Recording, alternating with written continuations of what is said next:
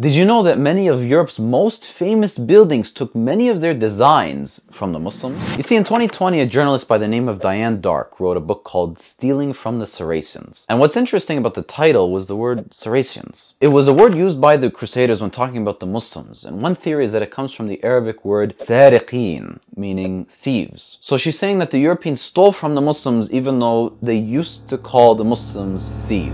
Anyway, in this book she claims that many of Europe's most famous buildings, such as the Notre Dame in France or Big Ben in Britain, were heavily influenced by the Muslim world. For example, the trefoil arches are a three-lobed shape, often used on churches, and are a symbol of the Trinity. They were taken from buildings in the Muslim world, such as the Cordoba Mosque. Another technique called rib vaulting in many of these buildings was also taken from the Muslims, especially from Muslim Spain. Many buildings with domes as well were directly inspired by the Dome of the Rock, which was built by Muslims during the Umayyad Caliphate, and Muslims were famous for their pointed arches, which were later brought to Europe. And finally, you have the stained glass windows, which were super popular in European churches and were also brought over by the Muslims. Many of these architectural features were brought over to the Christian world from Spain, where Muslims had ruled there for 800 years and had built mosques and palaces, which still stand today. Other designs were brought through Italy, where the ports of Amalfi and Venice were famous for being hubs of trade between Europe and the Muslim world. And the island of Sicily as well was part of the Muslim Caliphate for 300 years. And all these claims of Western countries stealing from the Muslims is fine and all, but I think it's missing a bigger picture. You see, Westerners can make the same claim about Muslims as well. For example, one of the most prolific architects in Muslim history was Mimar Sinan of the Ottoman Empire. He built some of the most iconic masjids and created that distinctive Ottoman style that is still used till this day. And one of his biggest sources of influence was the Hagia Sophia. And even though it's a mosque now, it was originally built as a Christian cathedral by the Romans. The Muslim and Christian worlds have a long intertwined history together. Rivals on the world stage, alliances have been made, trade routes have been built, there have been times of war, times of peace. And while we Muslims do not compromise on our religion in any shape or form, is there really a problem if we take architectural designs or food recipes or mathematic concepts from each other? Like and follow for more Muslim facts.